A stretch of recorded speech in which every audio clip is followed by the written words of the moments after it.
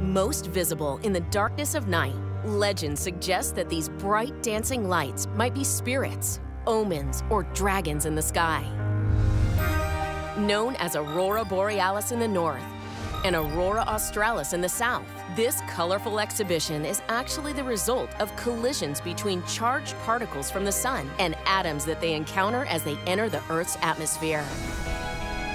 Disturbances associated with magnetism in sunspot regions, called coronal mass ejections, or solar flares, allow free electrons, protons, and alpha particles to boil off into space in all directions from the sun, forming the solar wind. Most of the solar wind-charged particles reaching Earth are deflected by Earth's magnetosphere. However, near the polar regions, because of the geometry of the Earth's magnetic field, they spiral into Earth's atmosphere due to the magnetic force that acts on a charged particle moving through a magnetic field. The direction of that force can be found using the right-hand rule. The magnetic force can be computed from when these charged particles strike atoms in Earth's atmosphere.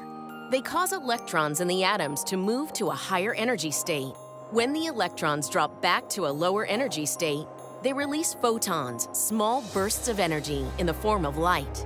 And the night sky becomes a canvas painted with glowing lights.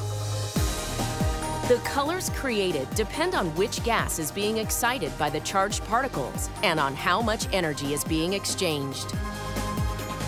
Whether you're enticed by legend or by curiosity, the auroras are a spectacular sight to behold.